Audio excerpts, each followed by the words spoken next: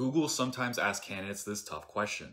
You're given a list of words sorted in lexicographical order from an alien language. Our goal is to determine the alphabetical order of all the letters in this language. Usually when a problem involves a set of elements with dependencies and is concerned with determining their order, that's a clue that we can use topological sorting. Here's how it works.